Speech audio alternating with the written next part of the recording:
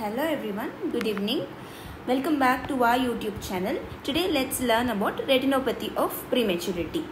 So, going on to the retinopathy of prematurity, as the name suggests, it commonly occurs in children who are born less than 32 weeks of gestation. So, the definition here it is nothing but it is a vasoproliferative disorder. So, it is a vasoproliferative disorder of your retina among your premature infants. So, it is vasoproliferative. What is vasoproliferative? It is nothing but your vessels, your new vessel, blood vessels are being proliferating more amount in the retina, most commonly in the preterm babies. So it is a vasoproliferative disorder of retina among your preterm babies. So most commonly, or the most common age group that is affecting are when the child is born less than 32 weeks of gestation, or when the child's gestation age is 32 weeks or more than or equal to 32 weeks, but with the risk factors, that is the child is having an ICU admission which is requiring oxygen supplementation, like when the child is going in for BPD, or when the child is having sepsis. These are the additional risk factor in which the child can get your retinopathy of prematurity. So when they ask your definition, it is nothing but it is a vasoproliferative disorder of retina that is commonly occurring among your preterm infants. And here we have classification of retinopathy of prematurity. Your classification is mainly based on ICROP. ICROP is nothing but it is International Classification of Retinopathy of Prematurity. This classification mainly describes the vascularization of retina, and also it characterizes the ROP by its position, that is by its zone. So it characterizes position of retina, position of your ROP. Next, its severity. Severity only we state as like stage 1, stage 2, stage 3, stage 4 and stage 5. And third, based upon the extent. Okay, so ICROP nothing but your International Classification of ROP that describes the vascularization of retina. It characterizes this vascularization by your position, severity and your extent. So we will go into the detailed classification of ROP. First is based upon the position, that is your location, that is the zone. Here this one, I will show it in this color. Okay, this one is nothing but your optic nerve. Here full dark circle is your macula. This one will be your zone. So optic will define your zone 1. So the zone 1 is defined as, it is nothing but a circle. So this is a circle with optic nerve in the center and the radius between this optic nerve and this macula. So twice the radius between the optic nerve and your macula will form the circle. So it is nothing but with optic nerve. This is ON is nothing but your optic nerve that is present in the center of the circle with the radius of twice the distance between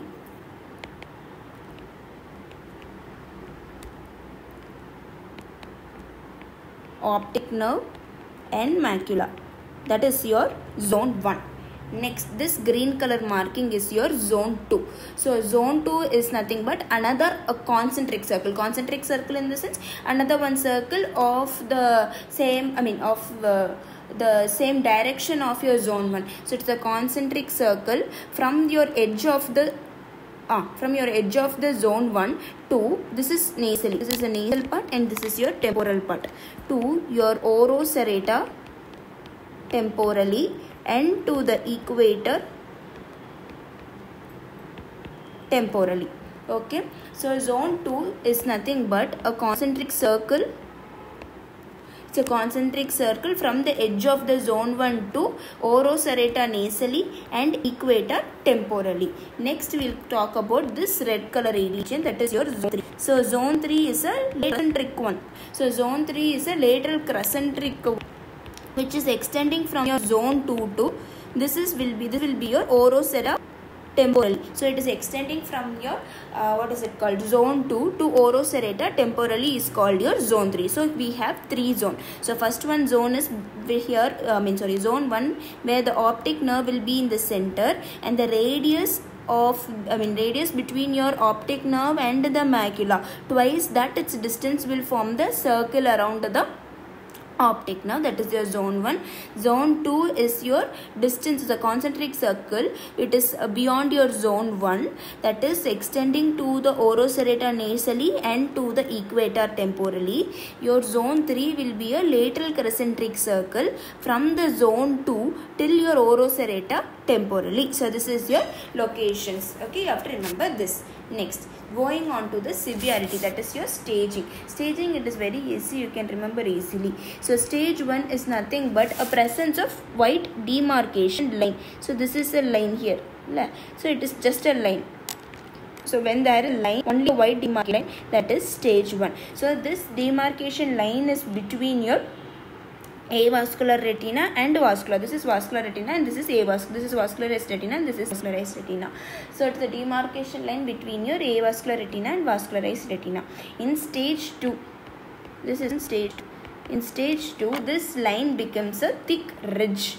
This line forms a thick ridge-like structure. That is your stage 2. And this is your stage 3. In stage 3, you have a extraretinal fibrovascular proliferation. So this is your extraretinal fibrovascular proliferation. So write it here. It is nothing but your extraretinal fibrovascular proliferation. This is stage 4. In stage 4, you have partial detachment of your retina. So in stage 4, you have partial retinal detachment. So stage 4 also you have stage 4A and stage 4B. Stage 4A is nothing but that is not involving macula. B is involving macula. Next you have stage 5 is but your complete detachment. It is your compound of retina will be stage 5. Next, based upon the extent. Based on the extent, here extent of ROP is described in your clock hours. This is your clock hours. So it is 12, 3, 6, 9. Okay. So each of the clock hours will have a 30 days. Fine. So extent of ROP is described in your clock hours. A total of 12 clock hours. In this 12 clock hours, each clock hours will have a 30 degree of the distance. Okay. So that is how you define your extent based upon your IC ROP classification. Next, you have another term called as plus disease. So what is plus disease meaning? It is a presence of dilatation and tortuosity of your retinal vessels at posterior pole. So you can remember P for P, that is involved your posterior pole. For the posterior pole of eye. In posterior pole of the eye, what do you see? You see a dilatation and tortuosity of retinal blood vessels. It's called as ROP plus disease. So this way we classify your retinopathy of prematurity. First one based upon its location, that is based upon the zone. It is zone 1, zone 2 and zone 3. The second, based upon the severity, you have stage 1. Stage 1 where you have only a white demarcation line. In stage 2 you have a complete ridge. In stage 3 you have a extraretinal fibrovascular proliferation. In stage 4 it is partial detachment. In stage 5 it is a complete detachment. Next, based upon the extent, we have around 12 clock hours. Each clock hours will be having a 30 degree 30 degree distance or 30 degree extent will be present. Next, you have this plus disease. Plus disease is nothing but presence of your dilatation and tortuosity of retinal vessels in the posterior pole of the eye. Next, when do you screen for ROP? So what is the exact age when do you screen for the ROP in the child? So first screening examination. So first screen examination should be carried out at 32 weeks menstrual age or 4 weeks of postnatal age, whichever is late you have. do your ROP screening. Why? Because normally your retinal blood vessels will develop to the nasal side by around 40 weeks and to your temporal side by around 44 weeks. So you have to screen for ROP by 32 weeks of postmenstrual age or 4 weeks of your postnatal age, whichever is later. So that is your rule. Next, how do you follow up? So the follow-up of our this retinopathy of prematurity is normally required every 1 to 2 weeks. You do the follow depending upon the severity of ROP. When do you stop the screening of ROP? So when do you terminate the screening of ROP? The screening of ROP is terminated once there is a complete vascularization. So once there is a complete vascularization of retina without ROP, or if the ROP has shown your regression, then you terminate your screening. Next, what is the criteria to screen the child? So criteria to screen the child is gestation age. We have read here, it is 32 weeks. When the child's gestation age is less than 32 weeks, you screen, or when the birth weight of the child is less than 100 kg, also you screen. What are the additional criteria? Additional criteria meaning if the child's gestational age is between 32 weeks to 34 weeks, or if you don't know the reliable gestational age, or your birth weight is not known, then you can screen. The child is having any one of the following, that is, the child has been CPAP ventilation for CPAP or ventilation for any. Okay. Second, if the child has been administered oxygen, the child has been under oxygen therapy for about 4 hours. Third, when the child is on a inotropic support. Okay.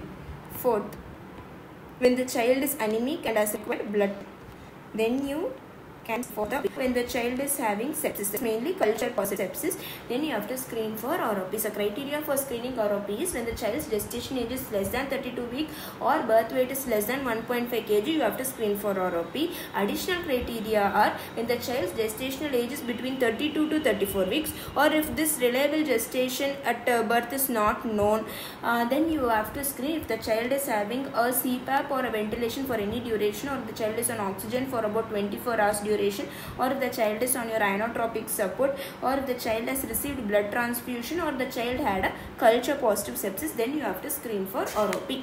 Next, what is the treatment modality for your retinopathy of prematurity? It is your laser ablation. Where will you do the laser ablation? So laser ablation is mainly in the peripheral normal avascular region, that you remember. So it is mainly a peripheral normal avascular, not vascular. If you do ablation in your vascularized retina, it will lead to bleeding. So you have to do in your avascular retina. So it is normal avascular retina. So when you do ablation in this avascular retina, it will decrease the hypoxia. So there will be a decrease in the hypoxic drive of retina. So thereby decreasing your VEGF. So VEGF is being decreased. VEGF is nothing but your vascularized endothelial growth factor. When your VEGF is decreased, there will be a decrease in your proliferation of. This is a treatment modality or a treatment modality behind giving ablation towards the avascular retina. Okay, this modality, this ablation is carried out by two modalities. One, you can use, or you can use a diode laser, but now we are mostly using diode laser is being used. This cryotherapy has been replaced by your diode laser. Why? Because this diode laser will have a lower rate of post-operative systemic and ocular complications. Next, you have another one more treatment modality, that is your bevacizumab. So bevacizumab is your anti-VEGF. This can also be used only when the laser photocoagulation fails. Thank you. So this is about your retinopathy of prematurity.